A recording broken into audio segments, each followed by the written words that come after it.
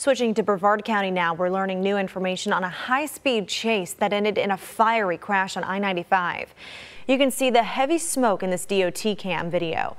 This is in the Melbourne area.